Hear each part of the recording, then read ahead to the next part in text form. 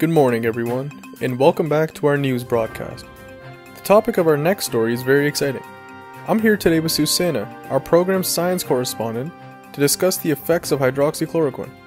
She has been speaking with students at McMaster University who have been reviewing the latest evidence about hydroxychloroquine and its use for COVID-19.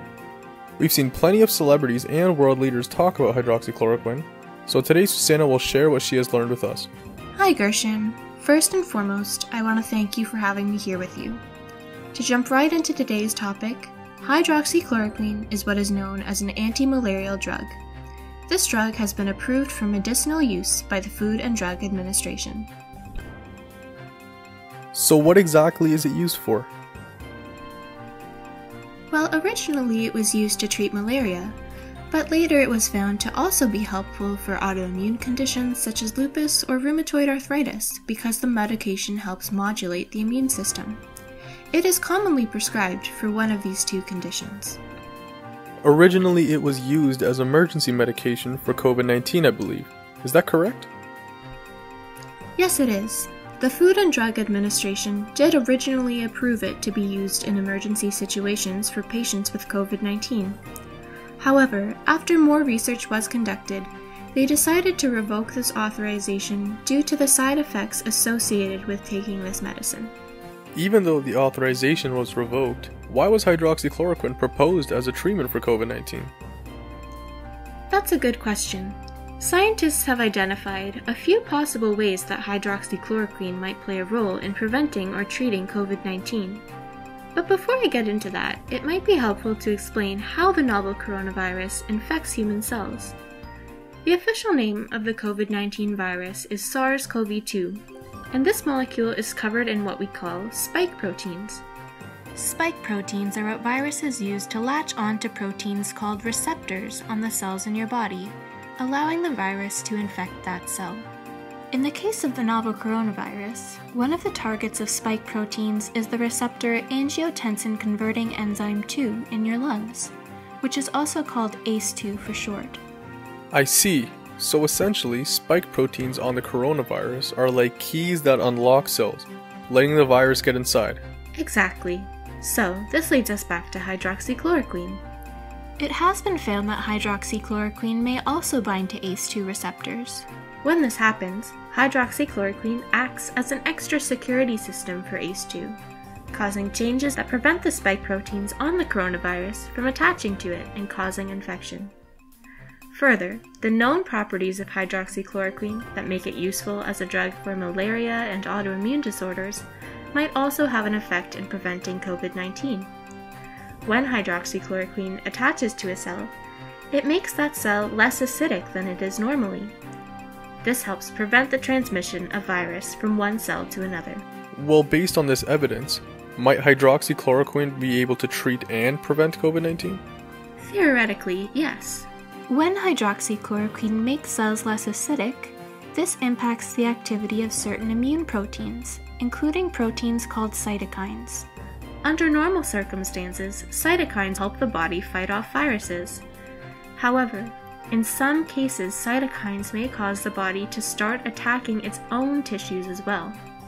This is called a cytokine storm, and it is thought to be what causes acute respiratory distress syndrome in severe cases of COVID-19.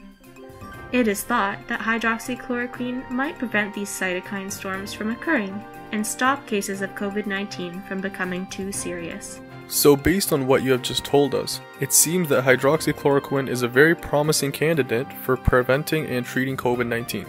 Unfortunately, it's not quite so simple. It's important to note that the theoretical mechanisms that I have just talked about have largely come from in vitro studies, which means that the studies were conducted by looking at the coronavirus and hydroxychloroquine in a lab rather than in humans. When we look at the results of clinical trials studying hydroxychloroquine for COVID-19 in human subjects, the results aren't so encouraging.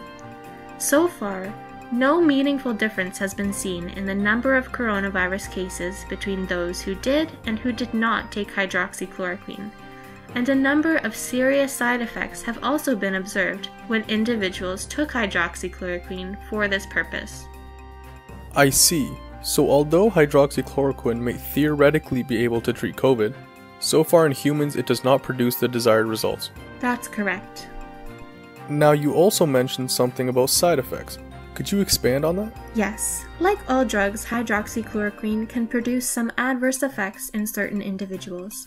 From December 2019 to March 2020, 385 adverse events were reported to the FDA. In addition, it is believed that adverse events are largely underreported, so this number is expected to be greater. Due to the wide variety of different side effects that can be caused by this drug, it must be closely monitored. Interesting. So what kind of side effects could users experience? Well, hydroxychloroquine has the potential to cause side effects that impact various organ systems, both short and long term.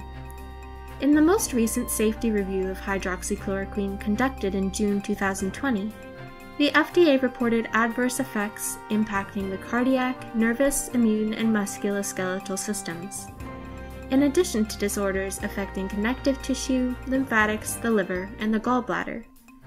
Complications impacting mental health were also reported. Cardiac disorders were the most reported adverse events.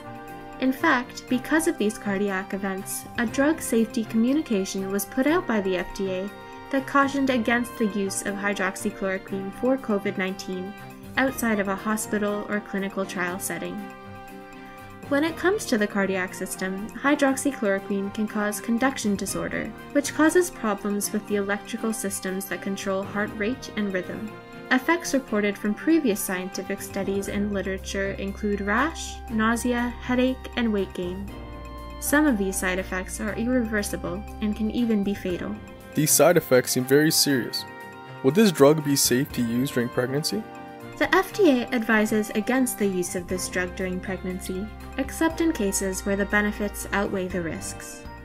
According to the literature, hydroxychloroquine is known to pass through the placenta and has the potential to cause fetal damage.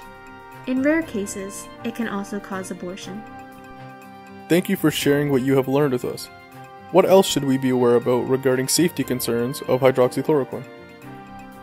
Well, many experts and doctors caution that both the dosage and period of use of hydroxychloroquine contribute to the risk of experiencing adverse effects.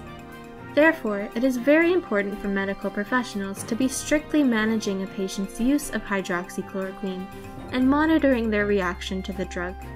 No one should be taking hydroxychloroquine without the advice of their healthcare provider. So there you have it. Although hydroxychloroquine is used to treat other conditions such as malaria and autoimmune disorders, it has not been proven to be effective for humans in fighting COVID-19. So because of the adverse effects that have been found, the FDA cautions against using hydroxychloroquine for COVID-19 outside of hospital settings or clinical trials. Currently, there are 260 registered clinical trials investigating hydroxychloroquine for COVID-19, which may yield new information about the safety and efficacy of this treatment in the future. In the meantime, however, the evidence indicates that it is not a good idea for members of the general public to take hydroxychloroquine for the purposes of preventing or curing COVID-19. Remember, when starting any new treatment or medication, one should always consult their healthcare provider and follow government health guidelines. Thank you very much for speaking with us today, Susanna. You're welcome, and thank you for having me.